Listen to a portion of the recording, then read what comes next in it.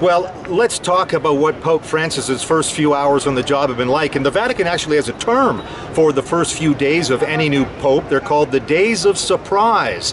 And surprising they have been indeed. First of all, after he got elected in the conclave last night, Jorge Bergoglio met with his fellow cardinals. They all had dinner together. The cardinals toasted the new pope, and Pope Francis toasted them right back, saying, "May God forgive you for what you have done." That brought the house down among all the cardinals. That was pretty funny.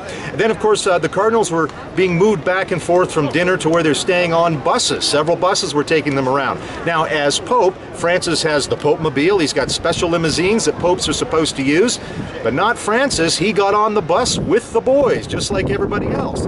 And this morning, when Pope Francis got up for his first full day on the job, he did what every traveler does when they're wrapping up a trip here in Rome. He picked up his luggage, he took them down to the front desk, he paid the bill with his own credit card. The Vatican spokesman saying that the new Pope wants to set an example for other bishops and priests. So very much establishing the idea right off the top that he is a humble man, a man of the people, a working class Pope, if you will. And we think about his days as Cardinal back in Buenos Aires when he could have lived in luxury at the Archbishop's palace, but he did not. He decided to stay in a very small, modest apartment. He cooked his own meals. He took the subway to work.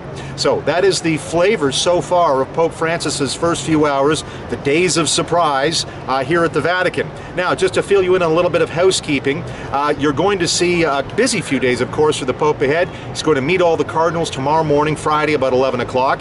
Then he's going to meet the world's press on Saturday. And in fact, it was Francis's idea. He said the first thing he wanted to do, he wanted to talk to journalists about the church, and he'll answer questions in French, in English, in Spanish, Italian, and even German if you ask a question in German. He speaks 5 languages, so that's Saturday.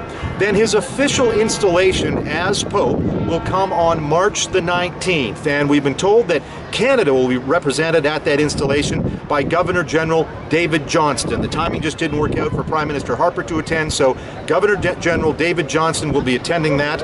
For the U.S., Obama will not be attending either. It will be Vice President Joe Biden. So there you go, the first few hours, the days of surprise for Pope Francis.